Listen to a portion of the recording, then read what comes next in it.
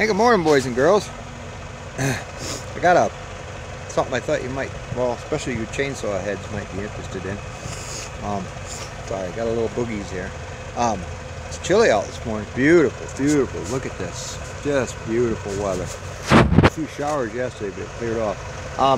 What I got going on here, we blew the tip out of the big husky dog the other day, cutting that big massive tree. And so we put a new tip in it, and I put a new tip, well, Clyde put a new tip in it, and you can see the new tip. So this bar isn't very old, but I don't know what we hit, whatever, we split it and the chain went into it. And, you know, you don't notice at first, you keep hitting the throttle, you know, and it's like, all right, we got issues. But what happens, and a lot of you guys who run chainsaws, you probably know, I know loggers know these tricks, but just for the average wood chopper, I thought you might like to see this little trick.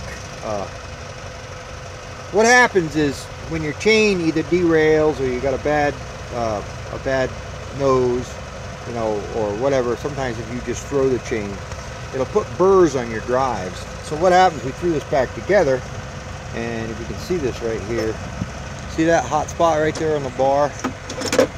Put it up here. I'm holding this camera, so I don't know how much luck I'm gonna have doing this, but I'll try. I'll try and prop it up here so you can see it. As you can see right here, it's like blue right there. Well, what was happening, you had burrs on the bar, on the chain rather, on the drives. It makes little burrs on them, and it binds and it heats up, and it's not good for the rails because it weakens the rails. But so what I've been doing here is, if you can see, let me see if I can point this out here. Right here on the drive links, you'll see these little burrs where it was jumping, and it makes a little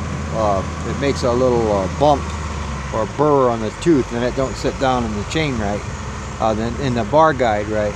So what I'm doing is I'm taking the grinder, the milli grinder here, and just grinding those burrs off.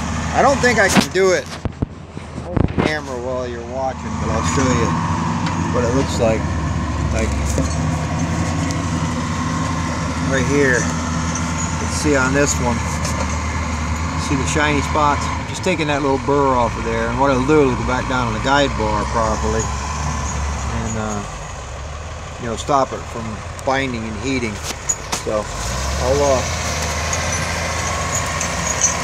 I'll get this done, and I'm gonna make a video bucking this big fat log up over here, and I'll get back to you in a little bit. But I thought, you know, if you guys, like, I know it's firewood season, so I thought, oh, maybe this will help someone out, you know.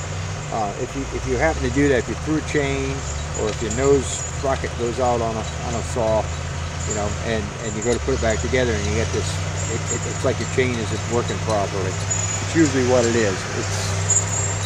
Look on the drives. If it's got burrs on it, you need to get rid of them. I find the best way to do it is just with a grinder. You can do it with a file, but it takes forever, and it's real tedious. You just take a grinder, just lightly touch them. You don't want to grind a lot away, because you'll get the thing so it'll, you know, won't sit in the rail properly. You know, it'll lay over either way.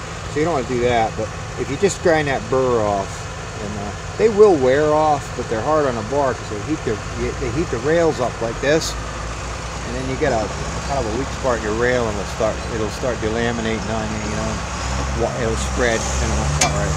So it's worth taking 2 minutes. Just, if you got a bench grinder or electric grinder or whatever, it'll work. Any kind of a grinder will work, or a burring tool. Just watch you don't get your fingers. Wear some gloves. You know, because grinder burns hurt on your fingers. I know. All right, I'll get back to you in a while, guys. Ta-ta. Have a wonderful morning. Enjoy the beautiful weather. Winter is coming, unfortunately.